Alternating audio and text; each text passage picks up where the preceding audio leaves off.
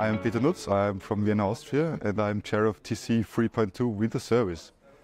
So we are looking for everything new in winter service, and winter service is really needed if snow and ice occurs on the road. It's therefore traffic safety and traffic safety only. So